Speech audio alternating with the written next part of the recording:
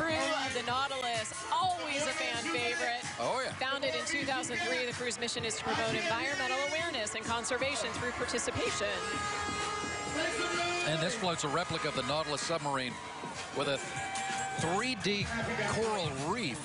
It's got a life-size underwater diver, a giant eel, has a 3D squid that appears to be wrapped around the sub. Somebody took some really they put a lot time of work and attention into this one. It's very cool. And their costumes are cool. Post-Civil War attire. The men wear long coats and breeches tucked into boots. They got their breeches on. Got your breeches on.